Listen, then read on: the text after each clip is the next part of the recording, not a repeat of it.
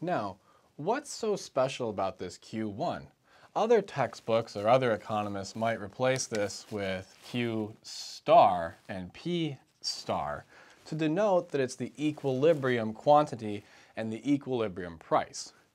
Well, what's so special about Q star is that at P star, the quantity demanded is exactly equal to the quantity supplied. We should never forget that the demand curve represents people. It represents people who wish to purchase or acquire health care. After all, these are people that we care about as people. But we should also remember that the supply curve represents people too. These are people who have to provide the health care. And they have other things that they wish to do too, including, for example, being with family, being with friends, and everything else that goes with living life. So what we want to do is we want to have enough health care for everyone to have as much as they need, but also have doctors and everyone else have time to spend with their families, friends, and other loved ones. And so what we want to do is we want to ensure that the amount of health care desired is equal to the amount provided. So the easiest way to understand this statement here is to think about the opposite and why that would not be desirable. So let's start with an example where there is not enough health care to go around. This would clearly be bad because there would be people who would want to buy health care and who would be able to buy health care, unable to get the health care that they want.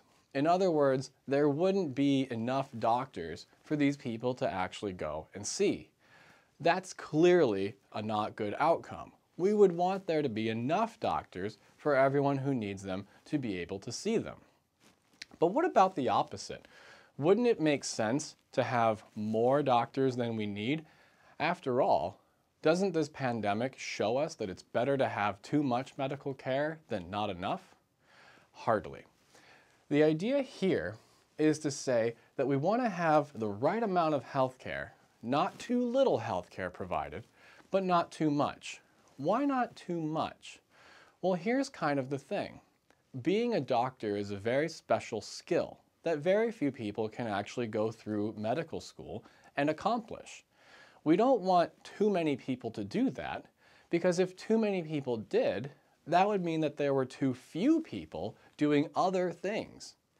We want everyone to be productive. We don't want people sitting on the sidelines, twiddling their thumbs, hoping that a patient comes in. That would be a little bit strange. Instead, what we want is to have doctors not be idle all day. That would be a waste of time. Instead of being an idle doctor, they could go out and be a productive anything else. Perhaps they could go into construction and help build homes so that people have more houses. Perhaps they could go into farming and help grow food so that people have access to food. Or perhaps they could be teachers so that people have better access to education. The point here is that if we have too many doctors, that means we have not enough of some other thing. And in a society that has scarcity, which all societies do, we must pick and choose what it is that people are going to do so that we actually have enough of all other things.